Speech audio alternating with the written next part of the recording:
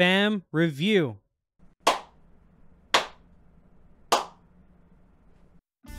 Hey guys, WRLD-EATR here. Today we're going to be going over another familiar that honestly is extremely easy to make and very nice to have. That familiar is going to be Binnertoli. Now, Binnertoli can be crafted around tier 17, but you can start farming them, I believe, at tier 15. So let's go and go over it. They have 5% earth resistance, not too great. 15 evade chance, which isn't the most in the world, but it's still very nice to have. It's great that it's evade and nothing else. And it also comes with 100% extort. This familiar honestly is very strong for a rare familiar. 100% extort means that at the beginning of every encounter, I guess, you automatically hit the closest enemy and you gain that much shielded before anything else happens. So even if the opponent has like every point possible in speed, you will still hit them first unless they have extort. And I believe, I'm not too sure on the priority with 2 extorts. It's probably at the same time, it's probably who has more speed, or it's probably who has more total stats. I'm not entirely sure. I just know that extort will hit first for sure. For the build, we're going to go ahead and put all evade chance, nothing else. All you want on Binnertoli is evade chance. The higher the better. If you can put mythics on them, put mythics. If you can put perfect legendaries like these, put perfect legendaries. Anything less than that will make them a little less viable, but they're still pretty solid. Here, I'm going to be adding, I believe, an extra 24% evade chance, putting me at around 39-40-ish evade, which is not too bad. The chip, I like deals increased damage when the enemy only has 1 unit alive. The reason why I have this is because most of the time I run Binnertoli is to deal with those people in PvP that just solo. They'll be there solo and they'll have this insane build that'll be very sustaining but still deal back enough damage. This is to help lower their health and let me finish them off before they can finish off any of my team. Most of the time I can handle them with ease, but sometimes it is a little harder. I know on my alt account I use Binnertoli because it helps me get rid of those guys that are a little stronger than me. So Binnertoli comes in clutch. For the brain, I love attack strongest enemies when you get hit, only because I'm mainly trying to get the one person that is really strong that's honestly up front. And if they're not up front and my extort was wasted, I would like my brain to target them, making it easier for me. Because right now, I guess offensive tanks are in meta. They've been in meta for a while, and this helps out so much. Trust me, an attack strongest enemy when you get hit is probably the best brain on them.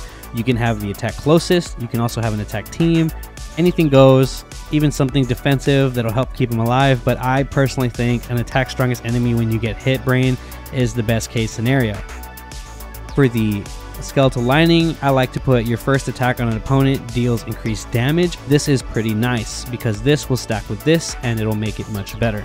We can go ahead and go on to the skills. There's only 3. I don't think they matter. It's cool because the first one is a drain random enemy, which is nice sustain, and it always does the most damage when it's random.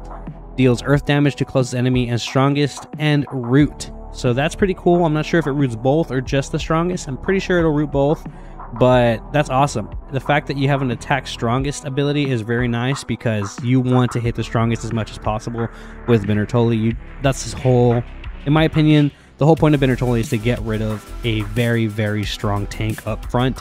So that is pretty nice. And then you have this third one, which is deals earth damage to the strongest enemy in drain 2 times. So this is personally, I think his better attack, but of course it is a 2 SP, which you're not going to be getting too often. You're going to need 1 Lermy's Binner, which is going to be located at Thanate's Sanctuary, which I believe is in tier 17. Yeah, tier 17. So here's the fam you're going to need in tier 17. You also get their schematic here, I believe. Binnertoli, yep. And for the other familiar, which is going to be Anatoly, you are going to find them in tier 15, Bagabaya's Fungal Lawn. I believe it's tier 15. Yes, tier 15. I believe you can get the schematic here. Yes, Binnertoli schematic. So this is where you pretty much get everything. 10k gold you can also get there, but you should have 10k gold by then.